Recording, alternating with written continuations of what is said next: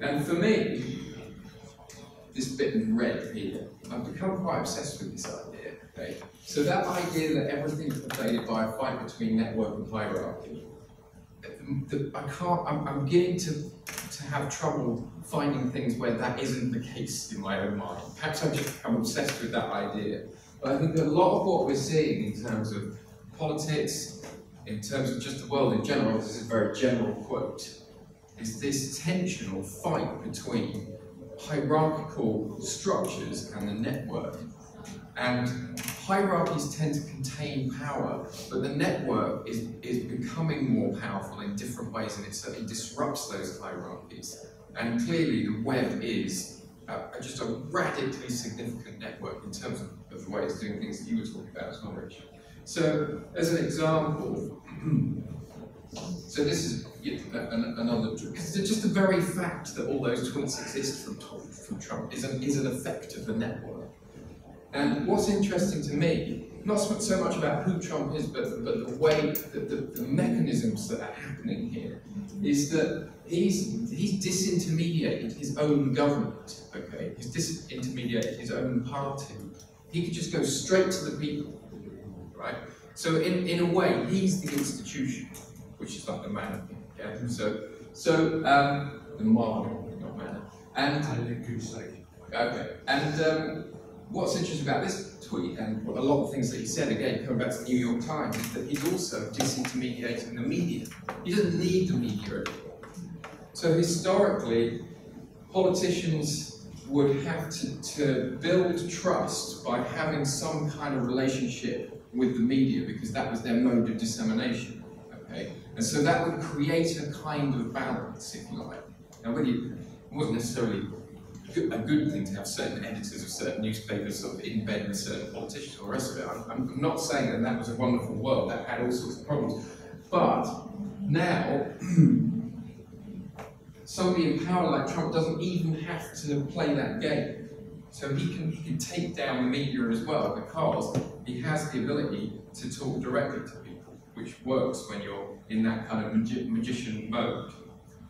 Now, the problem for us in terms of trust is that historically you might subscribe to a certain newspaper, and that would represent a certain kind of critical viewpoint or a certain political viewpoint. So you might subscribe to the Telegraph or to the Guardian or to the Daily Mail or whatever it was. And you would know explicitly kind of where they were coming from and the nature of their journalism. So it was quite visible, it was quite explicitly stated. The kind of unsettling thing about the network is that we can't, so this is a story about how somebody who's really rich perhaps used social media to manipulate people's views on Brexit, okay?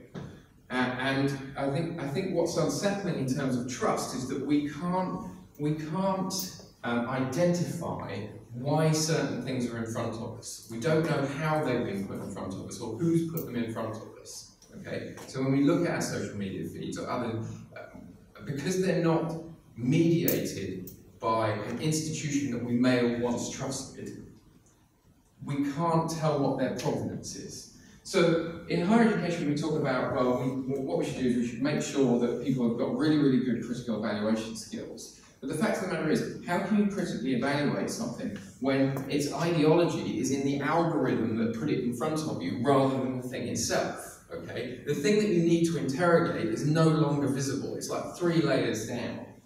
So my interpretation of that is that code is a form of politics. So this is where it's taking place. Politics is taking place in the algorithm. The ideology is in the algorithm.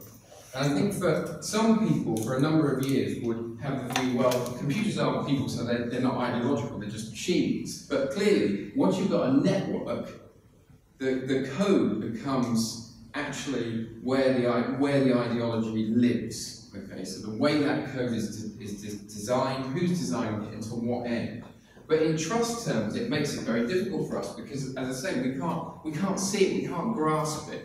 It's in the background. It is a little bit like a kind of magical text, isn't it? Which only certain people can interpret.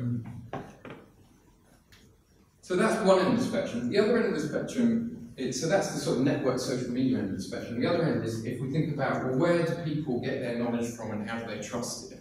I think you have to look at Wikipedia, which is such a radically huge event in terms of the way that knowledge is produced and distributed, if you like. And it is mind-crushingly amazing, Wikipedia. It's strange that we don't talk about it more in some ways. But what's interesting about Wikipedia is that it was if you think about that network hierarchy thing, Wikipedia was generated on a network basis, in the sense that anybody could contribute to it. And unlike a hierarchical institution like a university, because anybody could contribute to it, it meant that they had to consider what they meant by a decent piece of information quite explicitly, in a way that perhaps we don't so much in higher education, because we just say, well, that's a trusted journal. And we sort of say, well, everybody who contributes to it is qualified to a certain extent. Nobody involved in Wikipedia, we don't go by the qualifications, so you have to actually start to think, well, what does it mean for something to be of value? And they've got these great pages about their epistemology, basically, which is based not on truth, okay? So if anybody ever says to you, well, the problem with Wikipedia is it's not true because anybody can contribute, you can say to them, Wikipedia is not about truth. It's about verification. Yeah, I can never pronounce that, okay? Essentially, the way that Wikipedia is constructed is quite radical, but it floats on an incredibly traditional notion of what a verifiable source is, right? And so this is a really big deal. So if we want to talk about the way that knowledge is produced and distributed and about trust, if Wikipedia says that a source is not trustable, then that has a massive impact on the world. Okay, so I personally, I was quite pleased to see that happen. So that's at the other end of the spectrum, is you know, we've got social media at this end of the spectrum in terms of the way that information is distributed and the way that we come to an understanding of it. And then at the other end, we've got this kind of collaborative endeavour to produce a kind of the ultimate collection of knowledge and information that you can trust, but not based on truth. Okay? It was also intriguing to me that for less than the price of coffee a week, you could help secure the Guardian's future. Which, when I was younger, what you do is you buy a newspaper, but apparently now you're supporting the Guardian's future and you're saving journalism. So if we think about a tension between network and hierarchy, that's what it looks like. That's how it appears in the world. Okay, because 10, 15 years ago, these people were kings of the world. Do you know what I mean? So, I mean, in terms of the network really shaking things up, that happened fast, okay?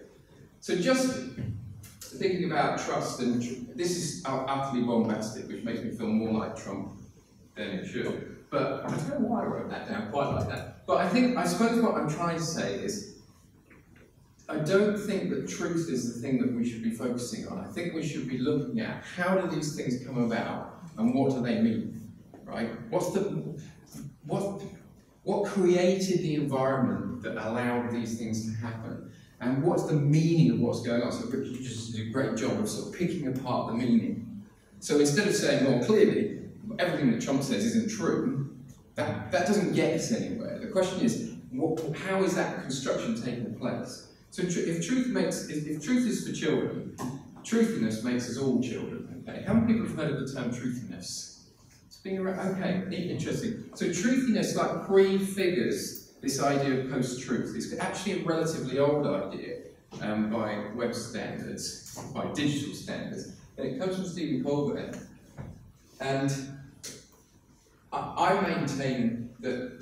So it's interesting. There was a quote that you had from a journalist about Trump, and you can see how it equates to this. Okay, and I maintain that truthiness is not something that can happen in a purely hierarchical environment. It can only really come about because of a network, because it gives voice to individuals. Okay, hierarchies will tend to iron out the problem of truthiness. They have all their own problems, but this has got something to do with the fact that we can disintermediate institutions. And there's something really interesting about that when it comes to, well, basically the kind of the larger system, if we think about it in terms of capitalism. And again, this does equate to the sort of magician type thing that you were talking about. which is that since sort of about 1989, you could argue, that there aren't really any really powerful externalities outside of the sort of capitalist system, which is why Mark Fisher came up with this idea of capitalist realism. And so, you know, when people say, so if something inconvenient happens, or if something happens in the world which doesn't equate to the worldview or the direction of particular people in power, they will just claim that it didn't happen like that. And they can do that because there's nothing outside of that world that has a powerful enough voice to say that they're wrong. So, you know, this is where alternative facts come from, okay? Is that it's outside of their interpretation of the world. Now, we all do this, okay? We all have a worldview, and there are all sorts of things that fall outside of our worldview. Like, so for example, Rick, you said that superstition and all this sort of stuff wasn't real, because that's outside of your worldview. But there's plenty of people, it would be inside their worldview, and they put you outside of it, okay? So really, I suppose what I'm saying is that it's not a question of truth, it's more a question of whose truth. And who's getting to say the truth and to how many people and on what basis, okay? And I think that's what politics looks like at the moment. So there's an interesting sort of resonance with that principle and social media and things like, you know, filter bubbles, homophily, echo chamber. And you could argue that what the network allows us to do is to engineer, or have engineered for us, our own little worlds, all these separate little worlds, that allow us to reject interpretations that fall outside of those worlds in quite a powerful way. It's one of the things that the network allows us to do. But what we can't tell, as the ideologies in the algorithm, is to what extent that's being manipulated. So and then trust starts to fall apart. Okay. So I think, just for the, you know, as a kind of idea for the rest of today, for tomorrow, I think the question that I'm asking is, well, under those circumstances, what does trust look like in a networked era? Because most of our understandings of trust come from a hierarchical era, the era of institutions, where we put our faith in an institution, where somebody like Trump would have simply been a figurehead or the voice of a larger institutional structure, but because of the network, he's now his own institution. So can we redefine what trust looks like? Because one thing I don't think we can do is we can't say, oh, well, fake news, everybody needs to be able to figure out fact from fiction, because it's absolutely exhausting. And I don't believe that we ever did that. I think what we used to do is subscribe to a particular newspaper and trust that journalism. So we weren't necessarily critically evaluating it, we'd just chosen a source of information that conformed to our worldview. Now that might have been significantly less dangerous, because you could argue that those institutions have a kind of balancing effect.